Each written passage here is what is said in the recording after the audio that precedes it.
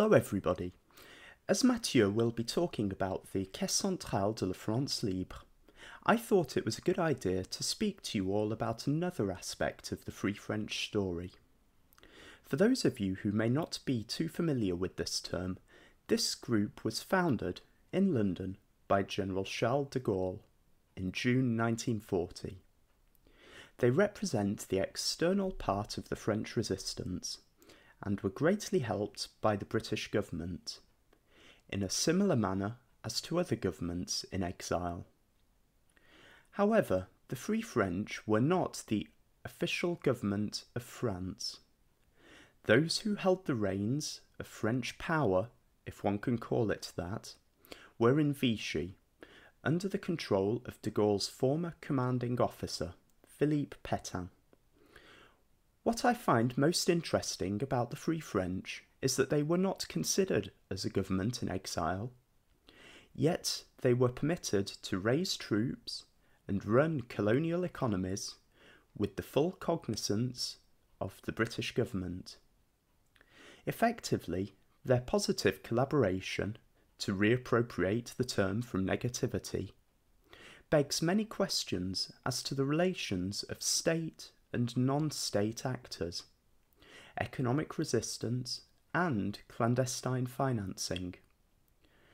I have decided to talk about the French delegations who contributed funds to the Free French movement from abroad, in countries who were not directly implicated in the fighting.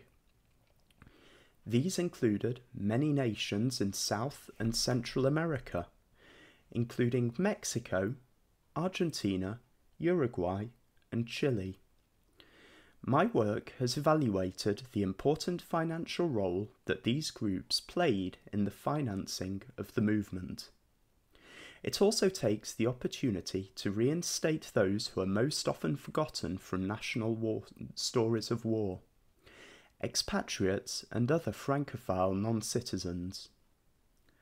While one may leave one's country of origins, it takes far longer for one's countries of origins to take leave of your personality. Clearly, I'm speaking from personal experience here, but the actions and support of Free French delegations demonstrate that such behaviour isn't isolated, nor is it simply anecdotic. The financing of the Free French was a worldwide undertaking. The funds that were sent to London were destined for a number of different uses: to pay for troops, equipment, and to buy support through the use of propaganda, for instance. The foreign committees were an important vector for raising funds for the French internal and external resistance movements. Donations increased by 22.5% from 1941 into 1942. The Free French were backed primarily by the Bank of England. With global diffusion of Free French propaganda, they organically grew a following and a support base. These supporters were ready to help de Gaulle and his forces through two principal means: volunteering and payments.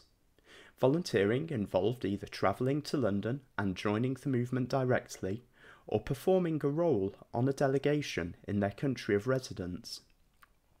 Payments took many forms, including subscribing to the foreign committees and directly sending donations to the Free French. Through money donated independently, the Free French were able to operate autonomously to a greater degree. While South American countries sent a great proportion of the funds received by the Free French, the Free French Committee in Australia was one of the richest. This is underlined by the country's status as one of the main supply links for the French territories of New Caledonia and Tahiti. The membership numbers of those belonging to the Australian Free French Committee, however, remained limited. In January 1942, there were 1,408 members, of whom 1,090 were non-French, meaning that there were 318 French citizens in the group.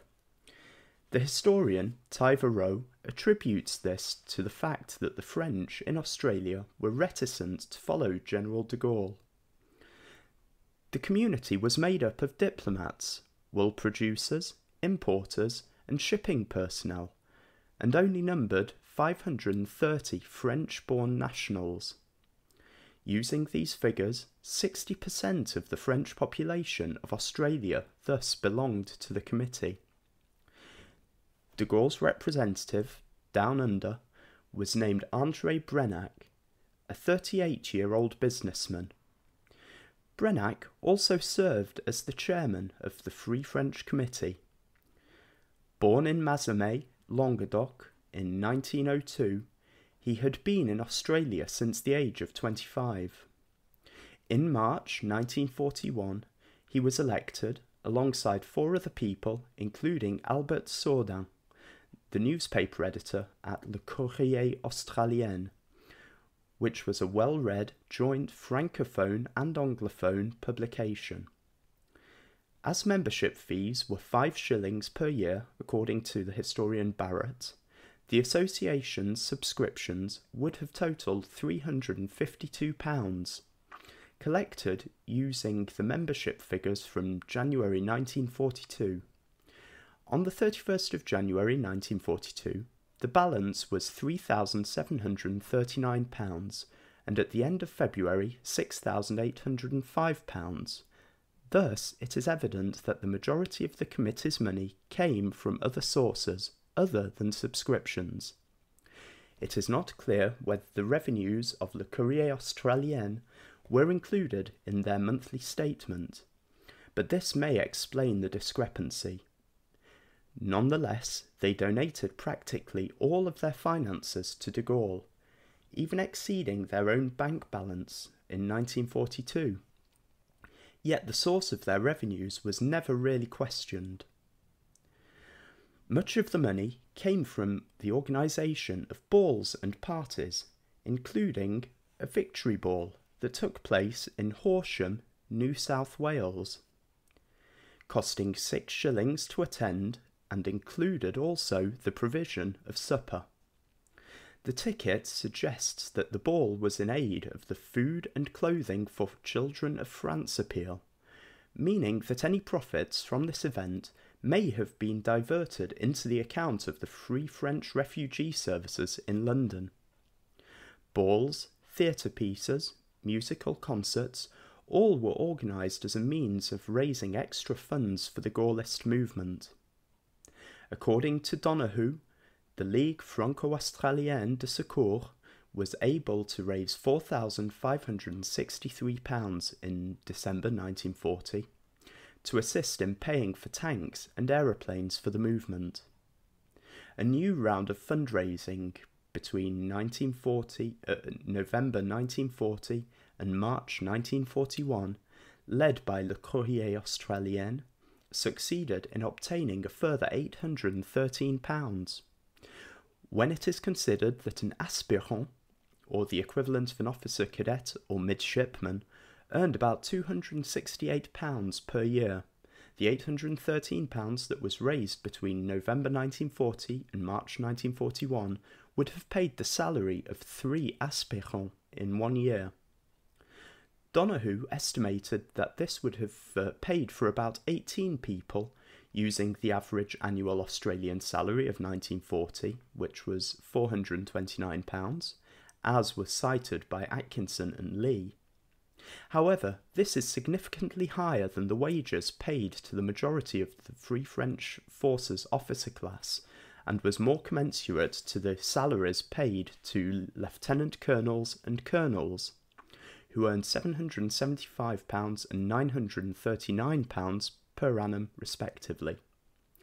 Importantly, this shows that much of the revenue upon which the Free French movement relied stemmed from these type of community organisation and charitable actions of concerned French people and francophones.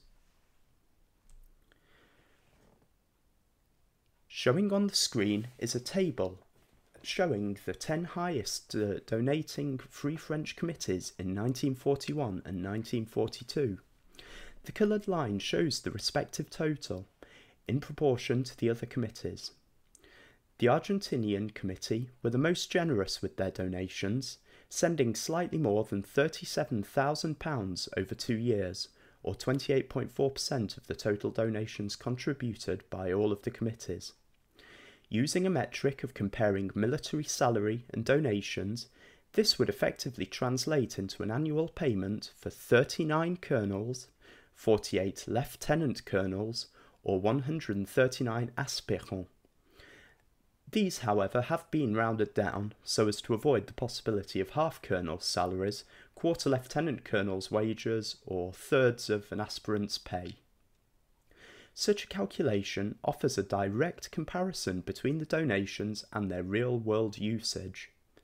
However, the pay that was awarded to Free French personnel was already being covered by the British governmental credit.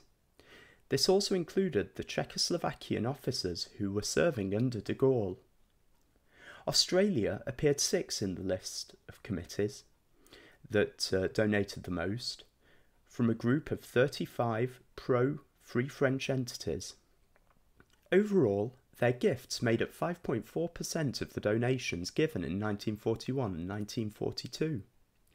Furthermore, Brennach's Australian Committee was the most generous of those within English-speaking countries. The most striking thing about this table is the prevalence of Latin American Hispanophone countries and the effectiveness of those who managed these committees. This was best exemplified by Jacques Soustelle, who was a highly trained and experienced ethnographer. Upon mobilisation in 1940, Soustelle was sent to be assistant to the military attaché in Mexico.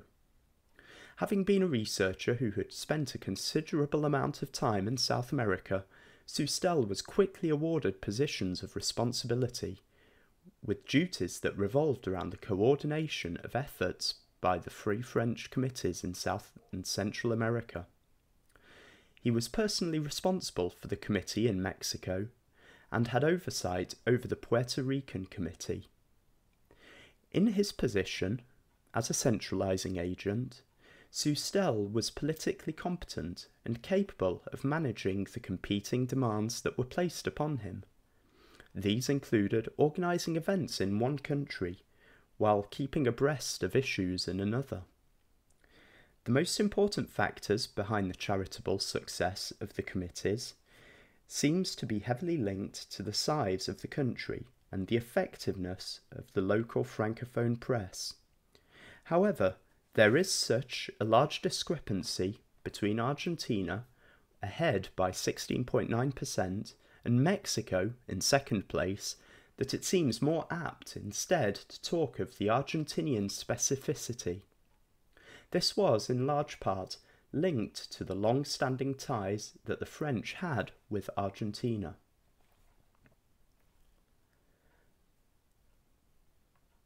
The French community in this country of Argentina was the largest in South America. However, the number of French citizens in Argentina had been progressively falling since the end of the 19th century. By 1942, it was approximately 49,000. Buenos Aires had long fascinated French travellers, including such eminent people as Georges Clemenceau, Le Tigre, who reflected positively on the city. Equally, the importance of the French language was ever present, with a large Hachette French language bookshop having been opened in the city.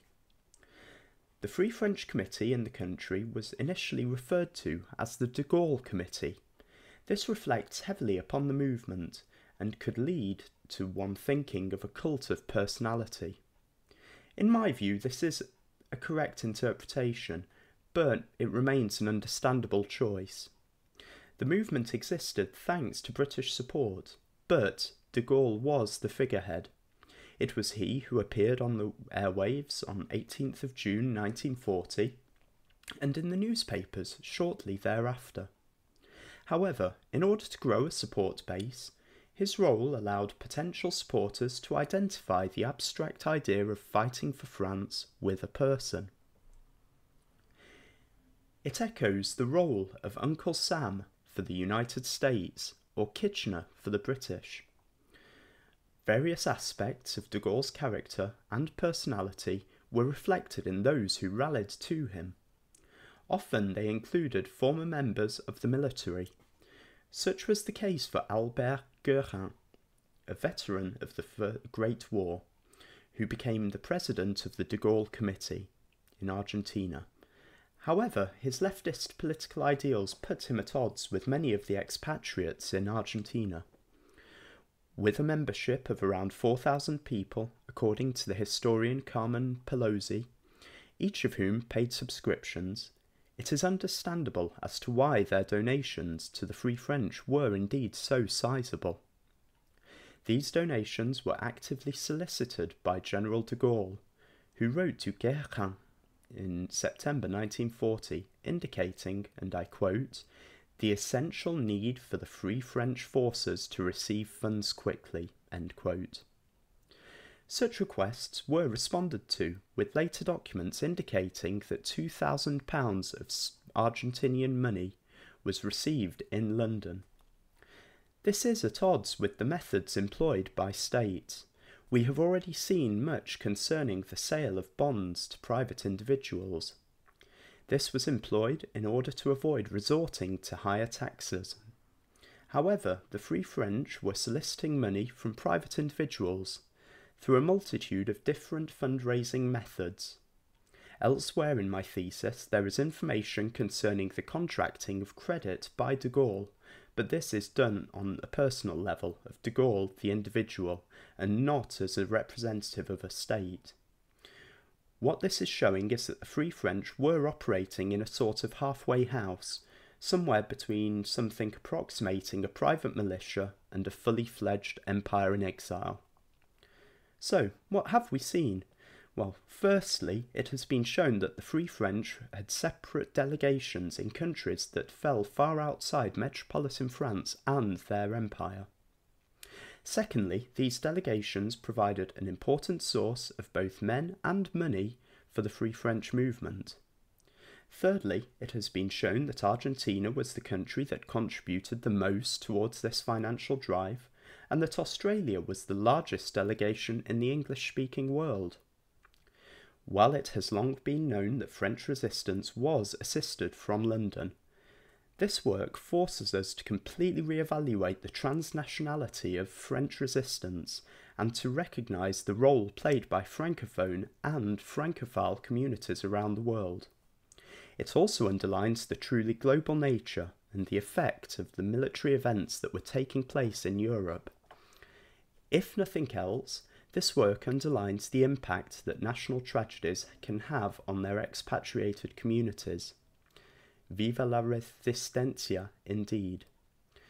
Should you wish to read more about the South American delegations, I will be releasing the thesis in book form through Palgrave Macmillan in their series on economic history.